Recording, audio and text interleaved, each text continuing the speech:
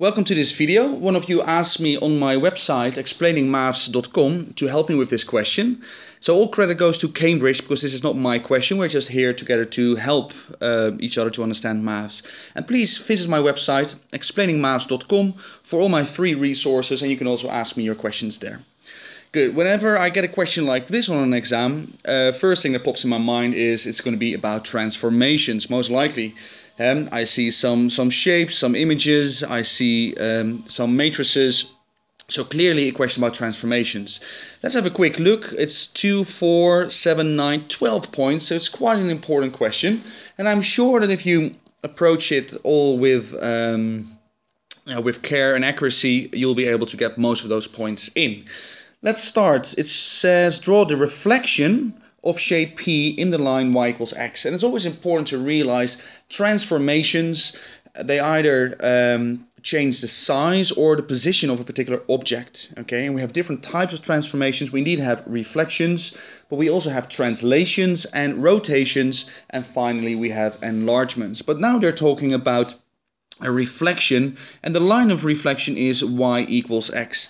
So I'm going to draw the line y equals x, and I'm sure can do a better job than I can, because I'm going to place this ruler on top of my screen of my tablet, and it's one of those Barbie rulers or princess rulers. Oh, okay, that's quite accurate. Okay, so that's the line y equals x through the origin with a gradient of 1. You make sure you use a proper ruler and a sharp pencil, because this line is actually too thick. Yeah, but I can't make it any thinner. But it should be a very thin line.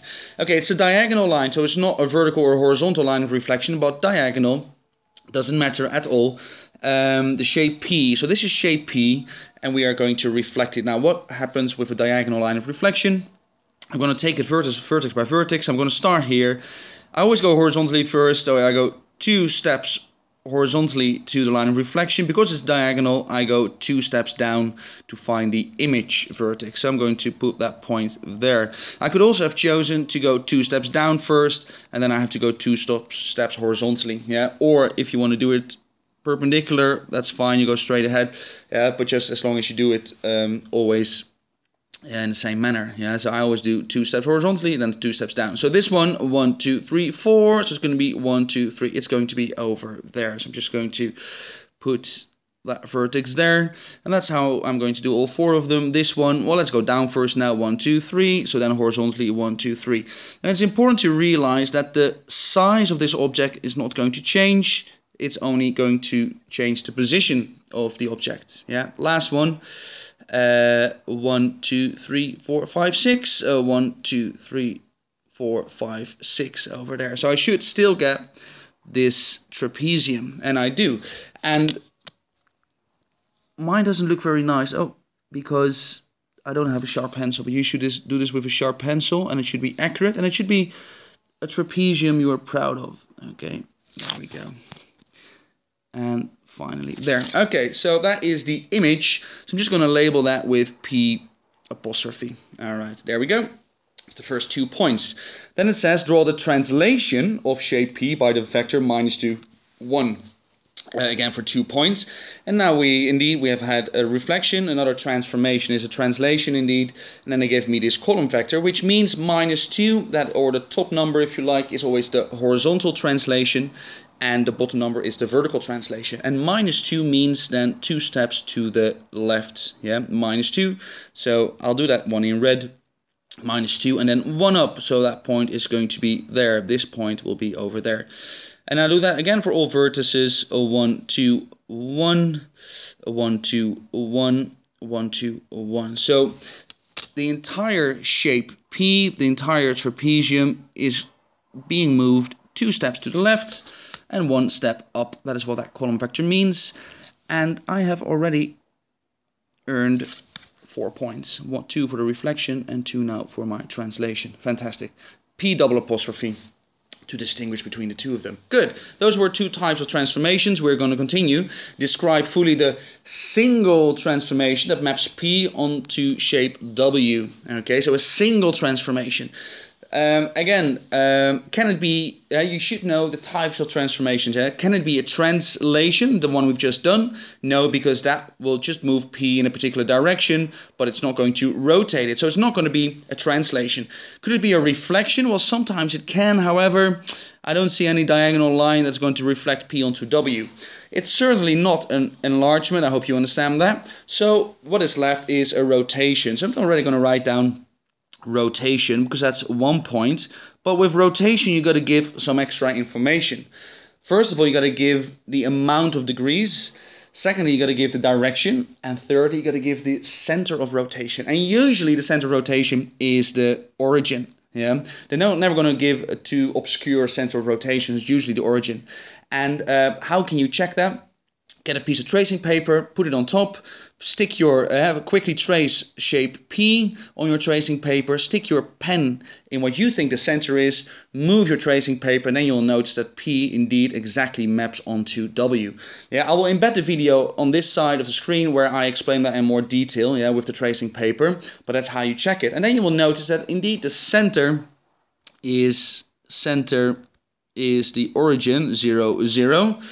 It is going to be a 90 degrees rotation, and in which direction? That is a clockwise direction, clockwise.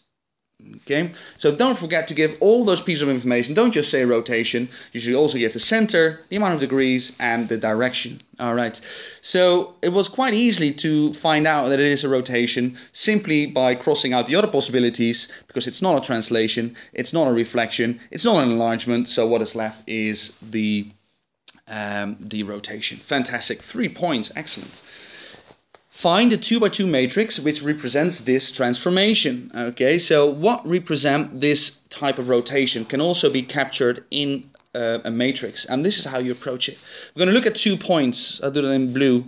Whenever I have to find a matrix, I'm going to look at 2 points. I'm going to look at this point first, and as a column vector that is point 1, 0.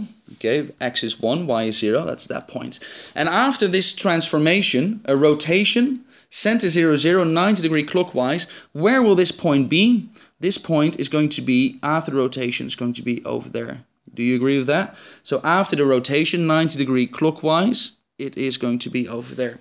So 1, 0 is going to become, after the rotation, x will be 0, y is going to be minus 1. And that's going to be my first column in my matrix, 0, minus 1. I'm going to look at another point after 1, 0, which is that point. I'm going to look at this point, and that point is 0, 1. X is 0, y is 1, x is 0, y is 1, okay, and we're going to look what happens with that point after that transformation. So that will become, let me see, so 90 degree clockwise, it's going to be over there. You agree with that? 90 degree clockwise rotation, it's going to be over there. So 0, 1 will turn into 1, 0. Yeah, in a new situation after the rotation, it's going to be at 1, 0, and that is going to be the column here then, 1, 0. There you go, 2 points. And again, I'll put a video here in this corner where I explain that in more detail, how to find those matrices. All right, final question, D for 3 points. Describe fully again the single transformation represented by this particular matrix. I'm not going to do it simply because they took it out of the syllabus. Because it is a stretch and we don't have to do stretches anymore, all right? But just to give you the answer, looking at this matrix, it's a stretch with the scale factor is 2 and the invariant line is the x-axis, all right? But I'm not going to do that anymore because they took stretches out of the curriculum, so you only have to do reflections, translations, rotations, and enlargements. That's the only one that is missing from this particular type of question. Okay, good. Almost 10 minutes. That's a long time. Hopefully you've managed to sit it all out. Thank you very much. Please like and share, guys, if this was useful. And check my site, explainingmaths.com. It's really going to help you, I'm sure. Have a good day. Bye-bye.